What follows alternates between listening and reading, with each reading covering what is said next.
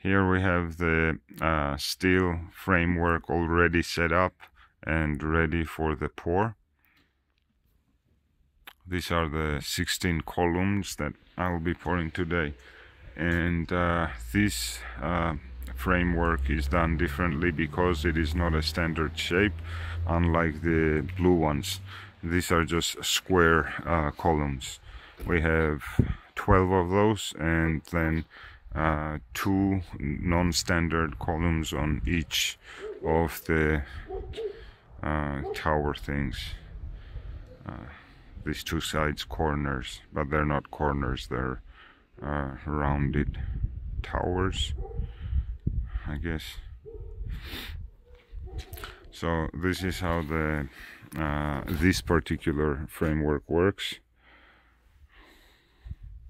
You got those pins, and then you press them down with hammering these down.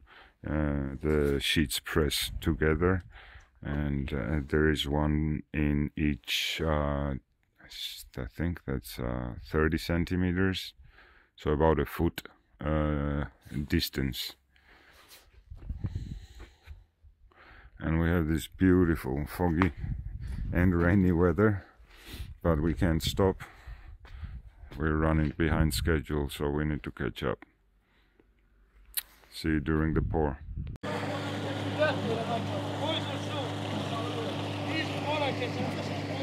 The pump is now prepared for the pour. It cleaned out the pipe, I guess. He should now drop some concrete, and once it becomes good consistency, he'll start the pour. There we go. That's concrete already.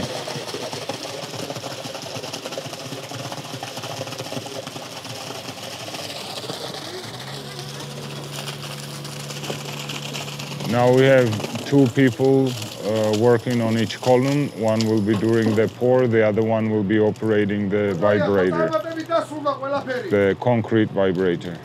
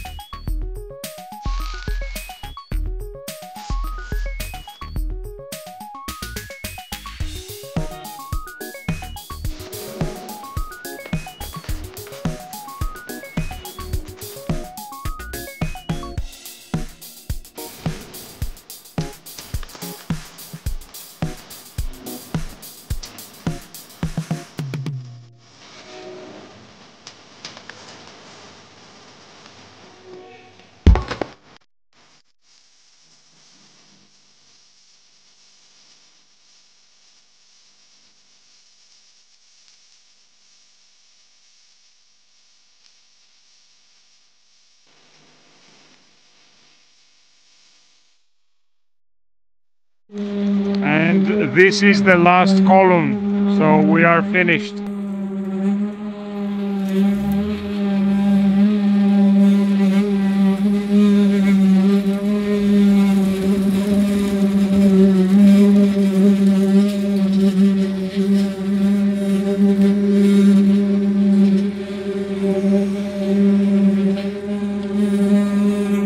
You see that concrete oozing out?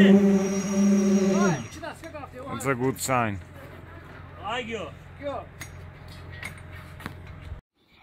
The crew just left the project. We have finished. As you can see, all of the columns are topped off with concrete. There we go.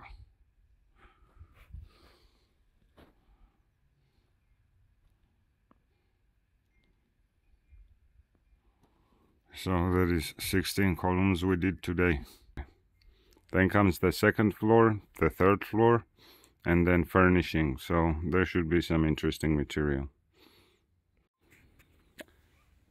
So stay safe, guys and gals. Give this video a like, subscribe if you found this interesting and would like to see more. Cheers.